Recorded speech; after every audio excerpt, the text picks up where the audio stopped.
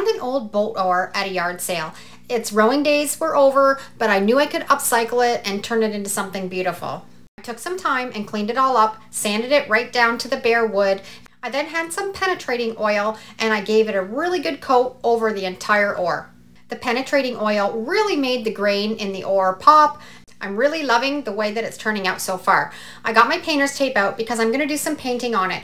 And because I put the penetrating oil on first, after I put the paint on, it's not going to adhere very well. So when I peel the tape off and I give it a sand, it's going to give it a real beach coastal vibe. I paid $1.50 for this and it certainly was worth it. As you can see when I sanded it, how distressed it was.